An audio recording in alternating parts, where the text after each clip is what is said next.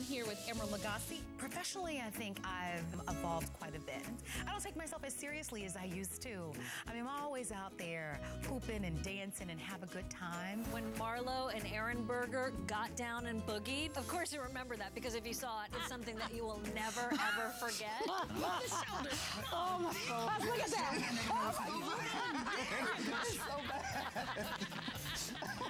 Oh my God. That was adorable. She's a fantastic human being inside and out. That whole video taping of that dance has lived to haunt me down. I think as you get a little bit older, you don't take things so seriously. You just kind of have fun and enjoy the ride. It feels great. And you know what?